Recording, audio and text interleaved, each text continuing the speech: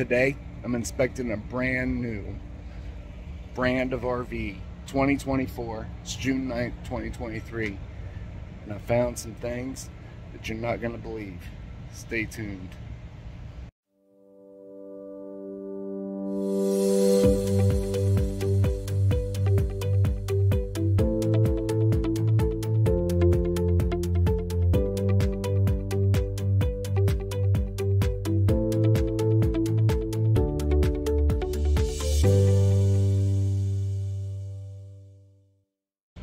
Hello everybody, it's Jason again with myrvresource.com. It's like the yellow pages for RV services. Today, coming at you with another weekly one reason to get an RV inspection.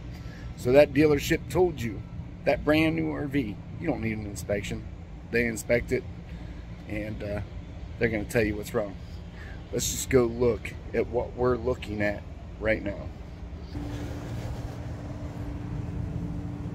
So as you can see, model year is 2024.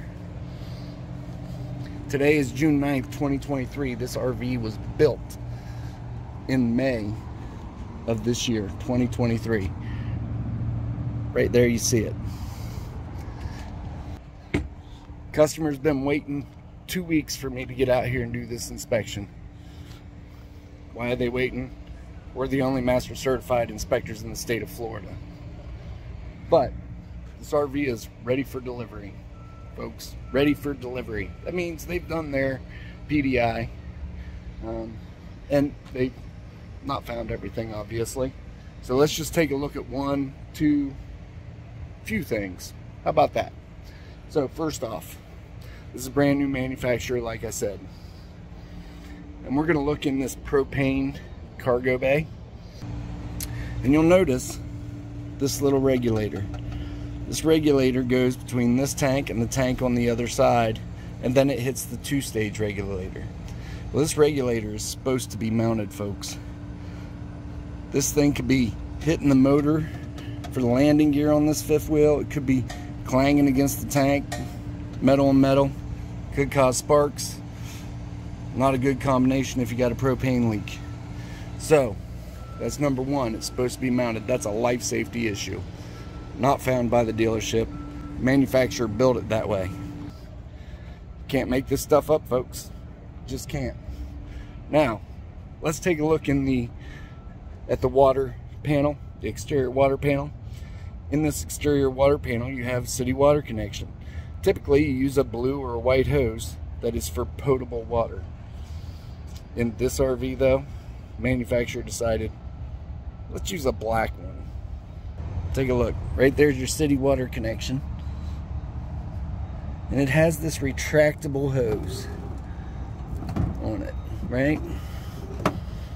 But it's black. It's not potable. It's really flimsy, kinks easy.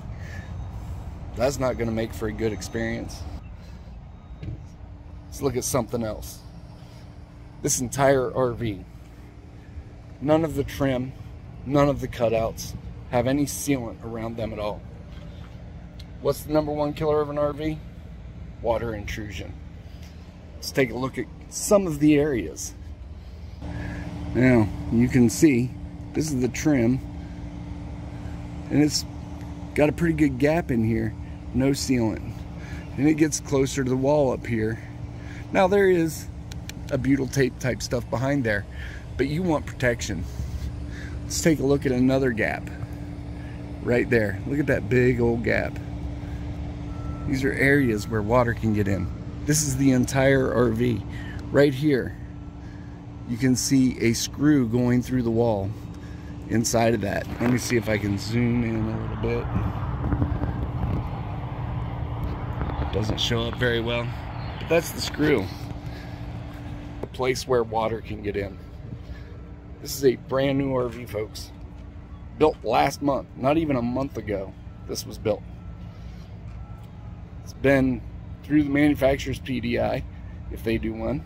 It's been through the dealer's PDI, and here I am finding these issues on an RV that's only 34-foot fifth wheel with an MSRP of over $100,000.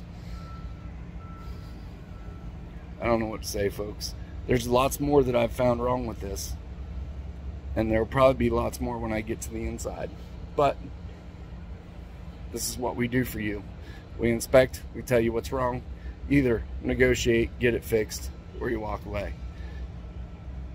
So with your weekly one reason to get an RV inspection, I'm Jason, and you have a nice day.